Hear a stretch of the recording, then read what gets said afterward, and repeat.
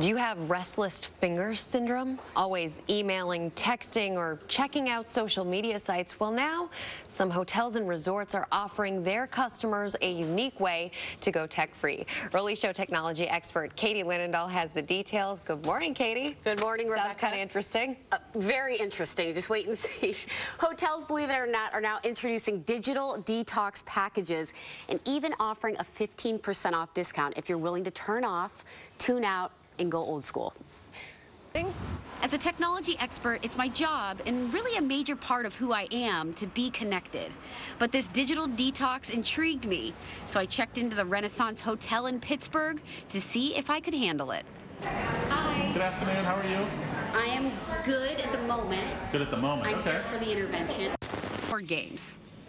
Then the moment arrived. At this point, I'm going to ask you to turn over all electronic devices. I had to surrender all of my gadgets, and I had a lot. Do you need my chargers too? Yes, please. Crossword puzzles, boring, boring, boring. A lot of nature noises going on.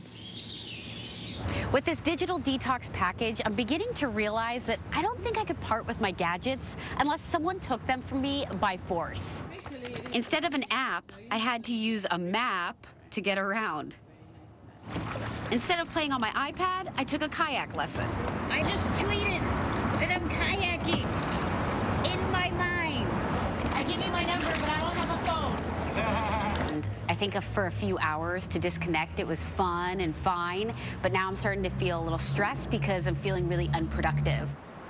It's been a long day, and for the first time in a long time, I go to bed solo without the iPad. So good night for now. The next morning, I couldn't wait to tune back in and turn back on. Room amazing, view amazing, project not for me. After 20 hours of being unplugged, I have successfully finished my detox. I got my devices back. Now it's time to get back to work. You call that a successful finish to the detox, Katie? Yes, I do.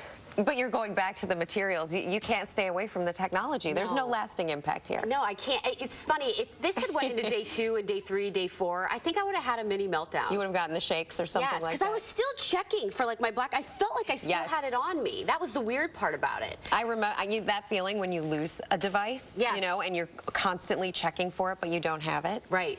More businesses are going this route, though. I think it's smart. I would actually, as opposed to those boring team building efforts that companies have, I would send people there and have it be a work function to really just disconnect and be forced to do it. Because I think that's the only way it would work if you were actually forced to give everything up. Or for families. Yes. We know that everybody's on their gadgets now and you never see anyone anymore. You can actually enjoy your family, have a more restful vacation. Exactly. Katie Linendoll, thank you. It's been fun. We appreciate it. Still ahead, the delectable, delightful, and lovely stars of anything.